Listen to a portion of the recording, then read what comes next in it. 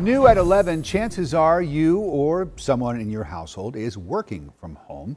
And that includes getting on an electronic device, of course. But as the CBS 46 Bulldog has learned, malware attacks have skyrocketed since we began telecommuting. Our chief investigator, Jonathan Carlson, went to the experts for answers. Cybersecurity analysts confirm a major jump in online intrusions since the pandemic sent many of us home. Our reporting found online attackers will try social means to trick you into revealing personal data.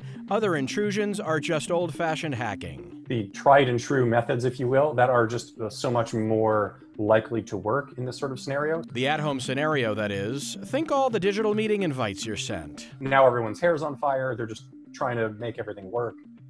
Where they're much more likely to accept. All it takes is one fraudulent invitation wedged between the two from your boss, and a slip-up can be costly. Microsoft tells us they've seen a 775% increase in its cloud usage. That poses problems too. Our cybersecurity expert Dan Petro says work in the cloud, as opposed to the office, opens the door to vulnerabilities. The two biggest tips to avoid a work-at-home malware attack: multi-layered password protection and only send work over secure networks, meaning it's tempting to send that important document over text from the living room couch, but don't do it.